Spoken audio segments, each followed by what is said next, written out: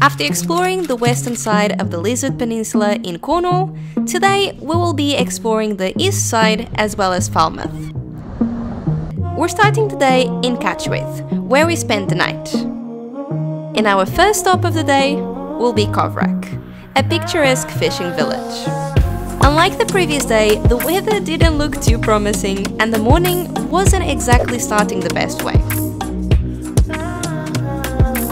But I still decided to take off early and make out the best of the day.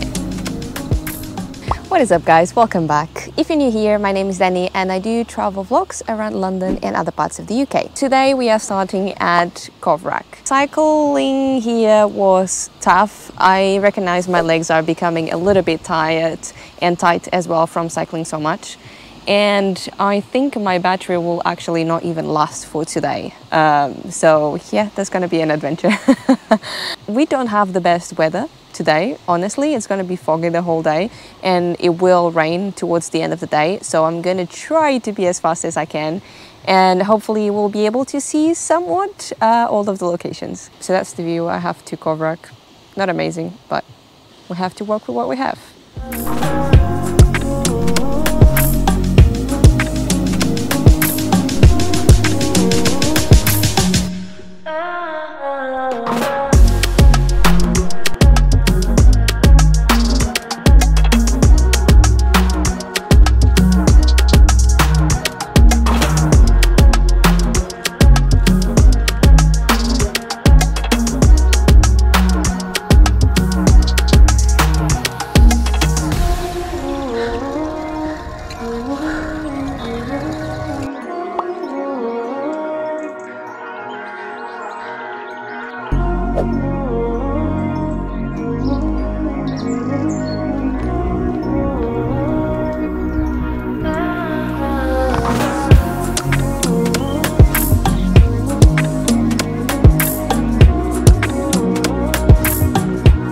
Next on the list is Leggan Cove, which is supposed to be a very hidden yet very beautiful cove that is on the coastal path. And again, I'm not doing a coastal path today, so I looked online and the easiest way to get here apparently is stopping at Rosenithon, and the beach is supposed to be, so if you walk down from Rosenithon, where I actually had to park my bicycle, I think in a private property fence.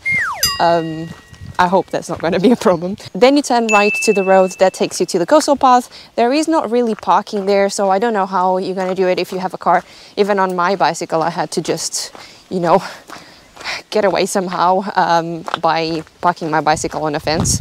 But yeah, from there you have the path that I'm taking now. It's a little bit muddy today because of the rain. And then you're going down towards Godrevy Cove, and Leggan Cove is supposed to be on the left-hand side.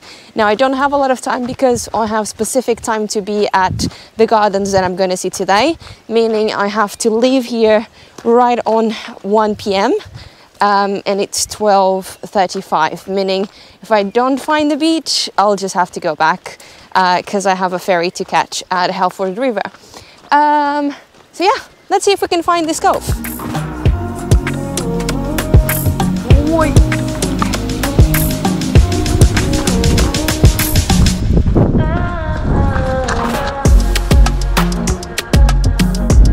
I have no idea where I am.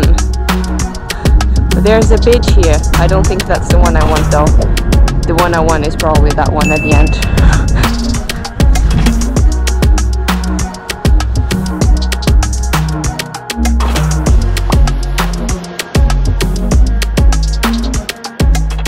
The weather isn't great, and as I said, I have to go back. So I'm not sure if this is the one, but the greenery around is so beautiful, so stunning, that honestly, this would be a very nice beach to stay at. If I could, I would come back here with much better weather. I'm still quite intrigued to see what is like behind the cliffs on the other side and all of these rocky bits. So even if this is not the one, I would certainly come here. Shame that the weather doesn't, and the weather and time doesn't permit me to really fully explore this place, but man, it is beautiful.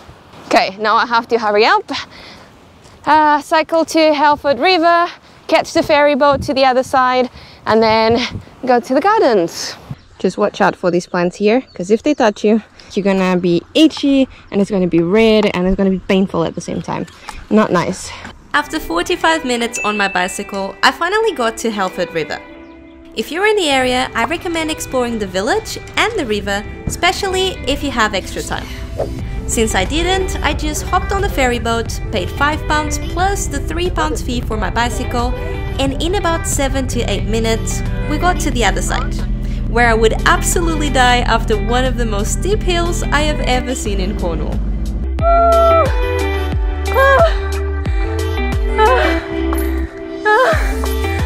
I can't do this anymore, honestly.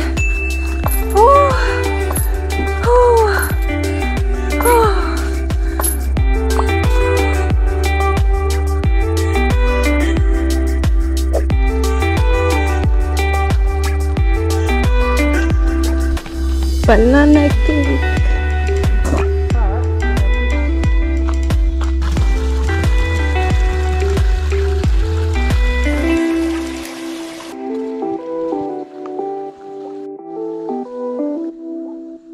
After dying completely in the hills of, you know, coming from Helford towards the garden, I mean, my legs cannot take it anymore, and so does my battery. So my battery is almost, you know, gone, and I still have to cycle to Durgan and then from Durgan to Falmouth, where I'm gonna stay at. So that was a bit of a problem. I got to Trebah Gardens 3 minutes before the last admission and my ticket time, and I was like, it doesn't hurt. Let me ask them if they would potentially have a place where I could store my bicycle and charge it. And they said yes. So they were super nice. They took my bicycle to their garage where I left it to charge, and I also left my bags there so I don't have to carry everything around. So honestly, I'm so grateful to Trebah Garden staff, because yeah, I don't know what would happen, because I am sure I'm still gonna get some I'm still gonna have some hills ahead, and that's gonna be tough. So far the gardens are really impressive, by the way, and I had a really nice banana bread.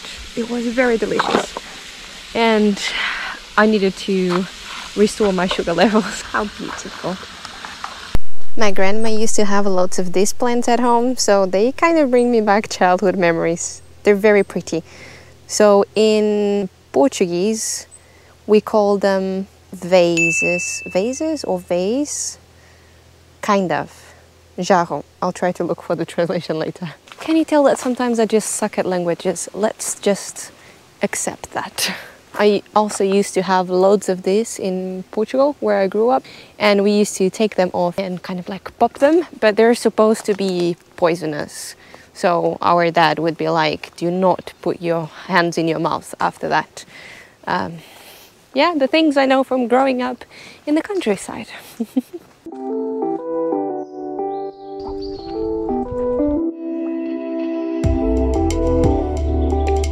That looks like a pine tree, but a very different one. I am kind of confused. Sorry, can I ask you, are these pine trees? These ones? Yes. Monkey puzzle. Monkey puzzle? Yeah. Never seen them before. No. Yeah, it's lovely. Quite prickly, but...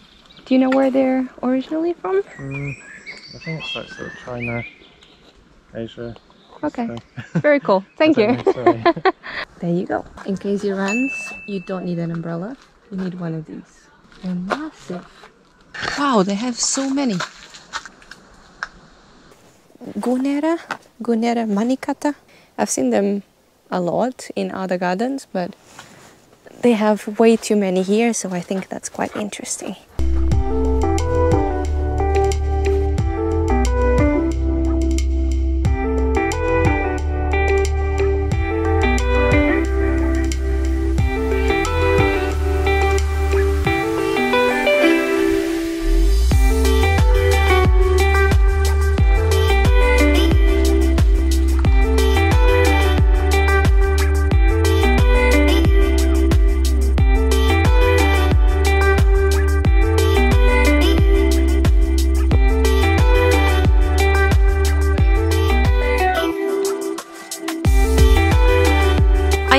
have time to visit one of the gardens around Durgan in one day, but since we're fully exploring the east side of the Lizard Peninsula and Falmouth on today's vlog, let's jump to the following day when we visited Glendurgan Garden, only a 5 minutes walk away. Needless to say, I started the day with banana cake. Again.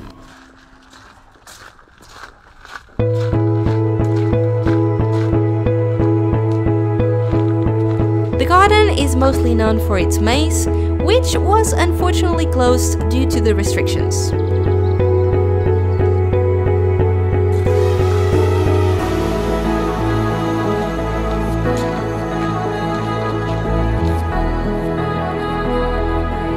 Once you get to the bottom of the garden, you have access to the beautiful village of Durgan, which I totally recommend visiting.